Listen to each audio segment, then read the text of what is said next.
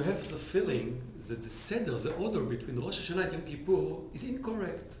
Because basically, what is the idea of Rosh Hashanah? Rosh Hashanah, the main idea of Rosh Hashanah, we're not speaking about tshuva, we're not speaking about vidui, confession, just about Kabbalat Ol Malchut Shamayim. We declare that Hashem is the king of all the world. This is basically the idea of Rosh Hashanah. When you come to Yom Kippur, then we speak about tshuva, about vidui, chatanu, shamnu, bagadnu, gazalnu, etc., etc. And it seems to me that the order should be the opposite. First of all, you have to clean yourself from your own chataim, your own sins. And just afterwards, when you are pure and clean, then you can come to this big celebration of accepting the kingdom of Hashem upon the world. So why the order seems to be the opposite? So I think there is something very important in this issue. Basically, Torah wants to tell us, first of all, before you come to any other question, you have to ask yourself the main question of your life. What is the meaning of this life? What you are doing in this world?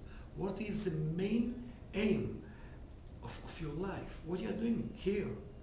And we answer, we know that the main idea of this world, we accept upon ourselves Malchut Shamayim, the kingdom of Hashem in the world. We know that the main thing, the Torah is telling us, put aside, right, all your personal cheshbon, your personal bill about your mitzvot and averot. We'll deal with it afterwards. Just answer the main question, what you are doing in this world. And we give the answer in Rosh Hashanah. We know that the main issue in this world, although we don't think about it during the year, we don't speak about it. It's something that we just live the day-to-day life. We don't really deal with this question. In Rosh Hashanah, we put aside everything. We just say, the main thing is, v'timloch ata Hashem levadecha. Malchuyot, zichronot, v'shofa'ot. We know that the main thing is lekabel al atzmenu malchut shamayim.